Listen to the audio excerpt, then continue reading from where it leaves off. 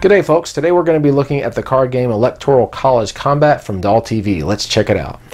You're going to have a deck of cards here that are going to have the states from the U.S. on here with all of their electoral votes on here. Montana's got 3, California of course is the biggest one that's got 55, Utah's got 6, etc. And now the object of the game is you're going to try to get the most amount of electoral votes and win the presidency, and to win it you're going to need 270 or higher. So basically here's how the game goes. Player 1 is going to go ahead and lay out 5 cards in front of him like this, and then his opponent is going to go ahead and choose one. So let's say he chooses this. The card gets flipped over and it says North Carolina 15. Now it is going to go ahead and go to the player on this side. So he decides he's going to pick a card, and he picks California, which is 55. Now the person that picks the higher number in the electoral votes is going to have a choice. He will either be able to take the card that has the higher electoral vote number and one other card, or he can take the card with the lower count and then 2 other cards. So what he decides to do is he's going to go ahead and take this card, which is Missouri, so that's going to be worth 65, and then the other player will go ahead and pick up his 2, and he's got 12 more points along with his 15. Now it'll be my turn to put out 5 cards, and so I'll do that. And so the player on this side is going to go ahead and pick. He says, let's pick this one. So he picks a card, and it says Iowa with 6. I'll pick one, and it is Maine with 4. So what I'm going to go ahead and do is I'm going to pick the lower card and then 2 others, because this one's not much higher. So I'll pick this one, and then I'll pick this one, and these will be my cards, and my opponent will go ahead and pick up these 2 cards right over here. Now let's say something like this happened. We ended up tying. If there is a tie, the opponent's going to go ahead and turn over a card, and let's just say he picks up a 20. Now since it was the higher card, he's going to go ahead and take this card and one other card. He can pick any one of them. So let's just say he picks this one. Now let's say my opponent ended up picking up this card and it had a lower value. In this case, he's going to go ahead and take this card and the 2 that are face down like so, and then put it into his pile. Now if it turns out to be the same value, the opponent is going to go ahead and just pick up the 3 face-up cards. Now we come to the wild cards in the game, and we have 5. There is fake news, there's the celebrity endorsement, there's Russian collusion, there's the recount, and then there is the swing state. Now these cards are only going to be activated when you're choosing a card to flip up. If you end up getting this card after the card has been flipped up, it's not going to count.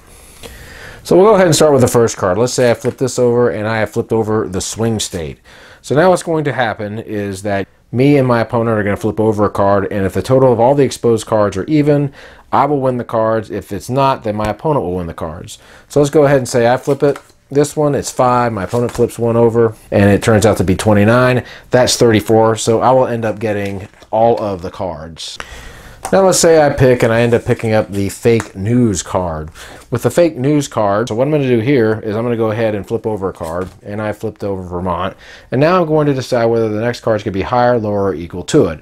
If I'm right, I will keep both cards. So let's say I say higher, and I am right. So I'm going to go ahead and keep both of the cards. And now I'm going to do those cards the same way. Let's flip this over. I've got 8. Let's say I decide it's going to be lower, and it turns out it's not. In this case, my opponent is going to win it. So let's say I flipped over the celebrity endorsement card, or someone flipped it over. I'm going to flip over all the cards, and I'm going to win the lowest card, and the opponent is going to win the rest. So that's an ugly card. Okay, so let's say Russian collusion gets flipped up. What's going to happen here is you and your opponent are going to play rock, paper, scissors. And whoever wins rock, paper, scissors is going to get to choose a card. And you're going to play all the cards like this. So rock, paper, scissors, me, bam. Rock, paper, scissors, my opponent, bam. I win. I'll pick this card. Okay, I got Tennessee. And you're going to do the same with all the rest of the cards. So let's say I go and I flipped over the recount. With the recount, each player is going to flip over a card. The lower card is going to win all the cards in the hand. If there's a tie, you're going to turn over one more card. If it's even, then you'll win the hand. If it's odd, the opponent will win the hand. So, ballot, I'll flip that. That's a 6. My opponent flips that. That's a 7. So I will win all of the cards. Now, in the very end of the game, each player is going to have 3 cards. What he's going to do, he's going to pick out the state that has the highest electoral count and the lowest electoral count, and he's going to go ahead and put them over here. And then you'll go ahead and play as you normally would. And then after that, everybody is going to go ahead and count up all of their cards. Here, of course, is the card that has all the electoral values of each state on there. And you're going to go ahead and count up your points. And whoever has more than 270 points is going to win the game. And that, folks, is Electoral College Combat. So my final thoughts on Electoral College Combat. Well, this game is not hard to learn. It's real easy. And if you like games like War, you're going to like this game, I think. It's much more advanced than War. And you've got a little bit of decision making to do when it comes to the cards. And there's definitely a luck factor involved as well. The different wild cards certainly will spruce the game up a little bit. I like the names of them. Celebrity Endorsement, Russia Collusion. Pretty cool.